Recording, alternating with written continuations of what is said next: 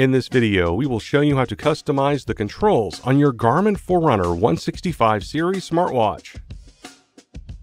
Controls allow you to quickly access many of the commonly used tools, such as Assistants, Find My Phone, Garmin Pay Wallet, and more. To access the controls on your watch, press and hold the light button in the upper left. Here you can see the default controls options. Press and hold the up button to access the controls menu. To add a new control, use the Start/Stop button to select Add Controls.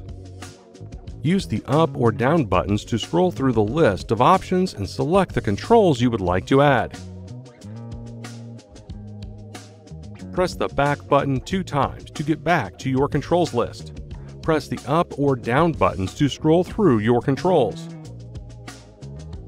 If you would like to change the order of the controls, press and hold the up button. Then scroll down and select Reorder Controls. Select the control you would like to reorder using the Start/Stop button. Then use the up or down buttons to change its position in the list. Press the Start/Stop button to confirm the position change.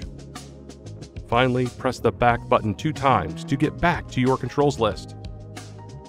If you would like to remove an option from your controls, press and hold the up button. Then scroll down and select Remove Controls. Use the up or down buttons to scroll through the controls and press the Start/Stop button to remove a control. When you're done removing controls, press the back button 2 times to get back to the controls list. You can now customize the controls on your Forerunner 165 series smartwatch. For more help, please visit support.garmin.com. Thanks for watching.